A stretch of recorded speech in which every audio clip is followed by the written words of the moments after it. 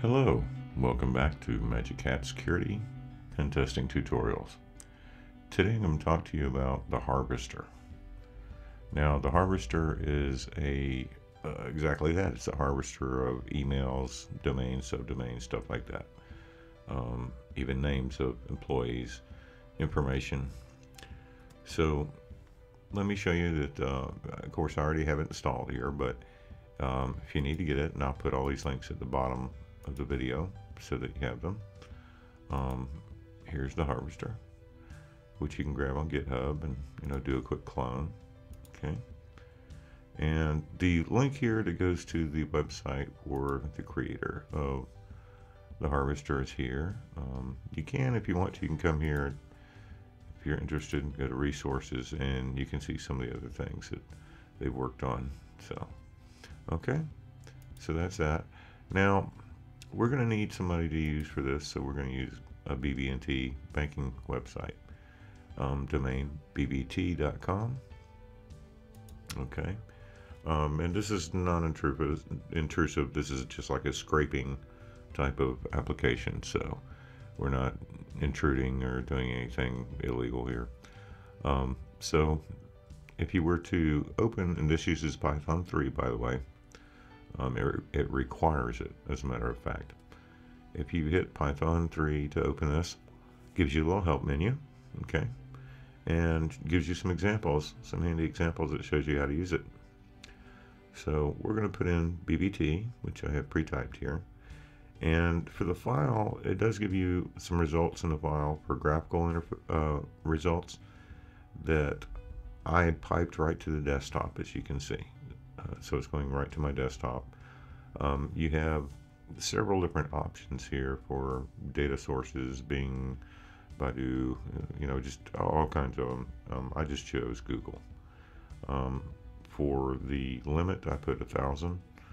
Who knows? We'll see what we come up with. I don't think I'm going to come up with anywhere near that, because a banking site is going to be much more secure, and they're not going to leave as many email addresses and such as floating around to be grabbed by crawlers and things like that. But let's see what we get. Okay, searching in Google. Here we go, 100 results. Now this does not mean that you're getting that many results. It means it's searching for that, okay? So don't expect to go, oh my God, I got 800 different emails. That's not going to happen, or domains. And see, we're basically searching the domain here for just like across the board to see what we get. And it did this little thing here. And we have results right here. So I'm going to do open with Google. And we can go straight over, and here's our results.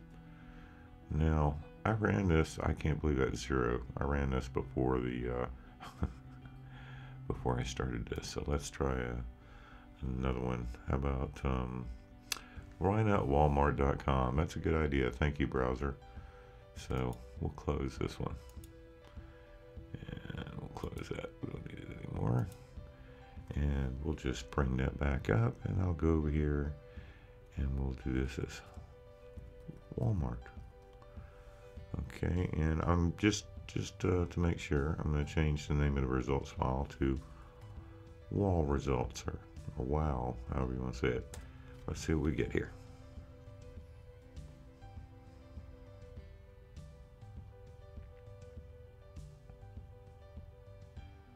Not too sure how good Walmart is about closing their emails and stuff like that. It's available to be scraped. It says no host found either. Apparently they're pretty good about it. Here we go. Let's see. And yeah, nothing found there. So they're pretty good about it. All right.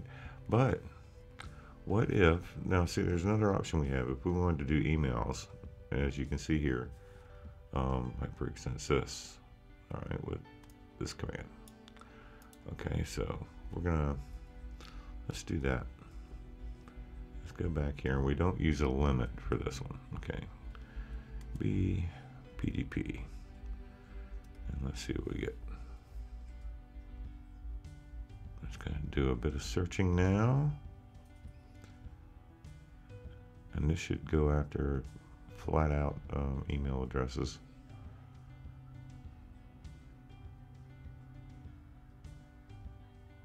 And we will soon see. Hopefully. It's a big domain. This is where I may be cutting the tutorial and jumping ahead so you don't sit here too long.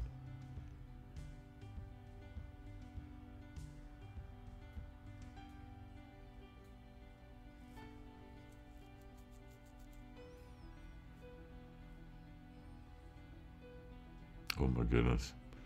It might be getting quite a few results.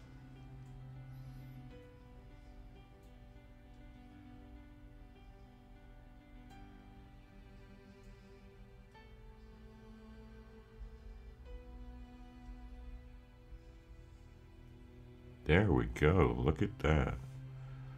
Oh my goodness. That's quite a few emails. And see, we have all kinds of different names of the emails here. So if a hacker were planning an attack, this is a great start to create a list for a phishing attack or to impersonate a particular employee. All kinds of uses for this. So it's good to test. This is great for pen testers to provide for their clients. There are ways to keep these from being available for web scraping, where they could make this so that I couldn't grab any of these. But you see, there's quite a few available. So, but anyway, handy little tool, the Harvester. Like I said, I highly recommend it. I hope you enjoyed your tutorial here today. Remember to only use all your little tools for legal purposes. Be very careful. Set up your labs if you can. I will be talking with you soon about how to set up your own little testing lab. Okay, and that'll probably be a multi-part tutorial series, like probably 2 or 3 different tutorials just to set it up and get it running the way you should. All right. Thank you so much. Have a wonderful day and keep on coding.